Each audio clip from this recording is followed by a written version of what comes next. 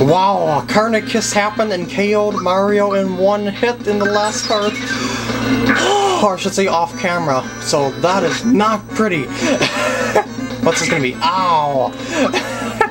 And come back, Mario, come back to me.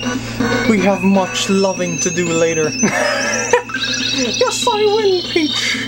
Alright, we're back in the game. Actually, Gino's kind of low on health, but whatever. But wow, I couldn't believe the power of that Carnicus. I think it did something like 198 damage to Mario. If it was something like that, and it was just, oh my god. What's this gonna be? Oh my god, 38 damage to Peach?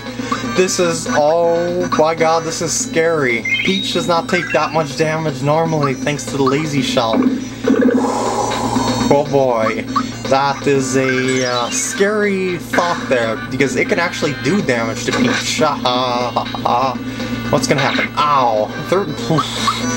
That's so hard to guard, because it's just, I don't know how to time that thing. Anyway, as I was saying in the last part, I don't remember this phase of the boss very well. I just remember the first part and how they combine. So we'll just see how it goes. So no, here it comes.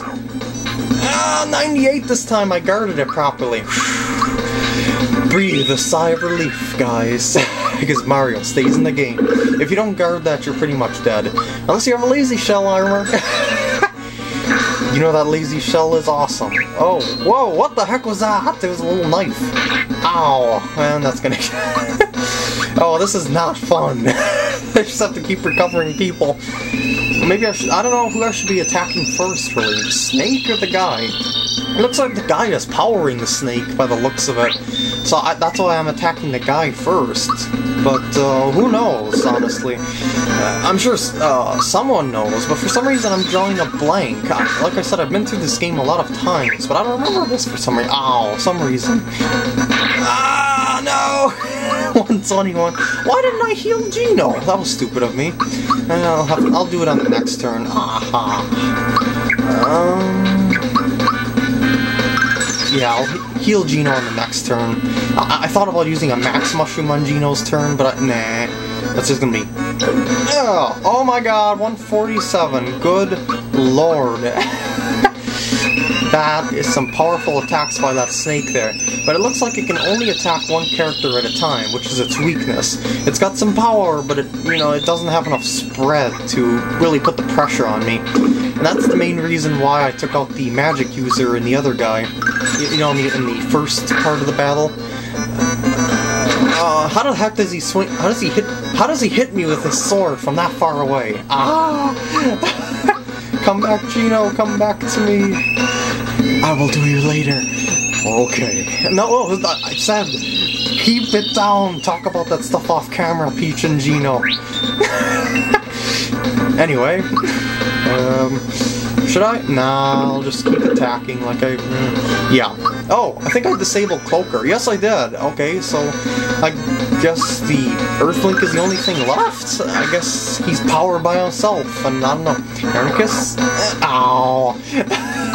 It's still dang powerful, I gotta admit. But as I said, it can pretty much only attack one character at a time, so it's nothing to fear, really. Especially if you time the attacks right. So I guess we're gonna see how long it takes to beat this very giant snake that I'm not doing very much damage to. Yay! And yeah. You'd think that the snake would just be able to devour us in one hit, but nah, it decides not to. It decides just to play around with us. You know, have a lot of fun in battle. Snakes are natural battlers. They love to battle people and dolls and princesses. You know how that goes.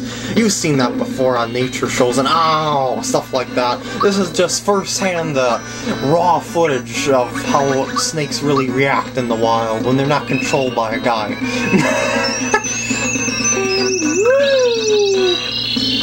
And it's actually more like a cobra, but that's still a snake, you know how that is. You know, snakes are long, scaly critters, not to be confused with lizards, but yeah.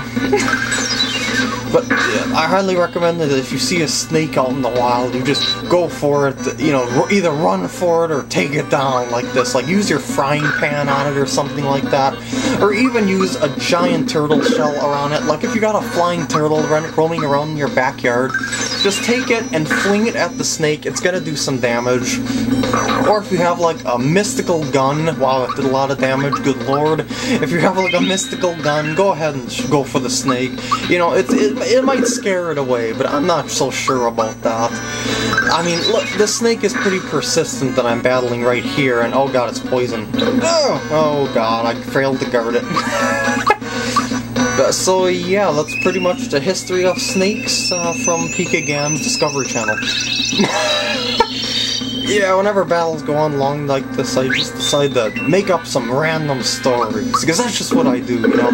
I can't keep you guys hanging watching the same thing happening over and over again, because you guys pretty much see what's going on here, and oh, that's gonna hurt. Or not, and do the goose egg amount of damage, just like, okay, and do a one damage attack with your sexist weapons, and with your guns, you're gonna do a lot more damage. Ow! I don't think I need to heal, honestly, because if I misguard or mistime my guard, it's gonna KO someone in one hit anyway, except for Peach. It doesn't really matter if I guard those or not. I mean, you know, those snakes, they're powerful. Oh my god!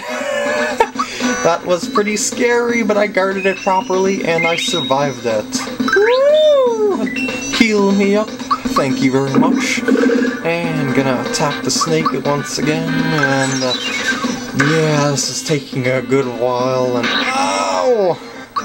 Wait, I'm gonna do a group hug right now, because, yeah, I mean, if I guard properly, I can survive the Carnicusses and regular attacks and stuff like that. So, you know, as long as I'm at full health, it'll be fine. Oh, 19, wow. Yeah, when you get enemies that start to do more than 1 damage to, whoa, I am dizzy. When you have enemies that start to do more than 1 damage to Peach, that is a scary thing. And I'm gonna go back up to save my game before I delve any further, because we're going to be going into an entirely new area that is going to be very scary. Actually, it's not that any scarier than this, so that's kind of like a lie, but yeah, we're gonna go through this door and we're gonna find ourselves in the factory! Production is on schedule. This, despite the fact that Mac, Boyer, Yardovich, and the Axum Rangers were defeated. By who? I don't know. At this rate, Smithy will have a new army in no time. Yes, they're actually creating the enemies in this factory. A new army? You can't be making more weapons. Haven't you caused enough trouble already? Oh yeah? Who are you? This is the Mario! Give up now, we still have a chance! Shut down production now, or he'll stop ya! What did you say, you little puffball? Mad Mallet, trash him! Woo! It's time for a battle! I'll see you guys in the next part.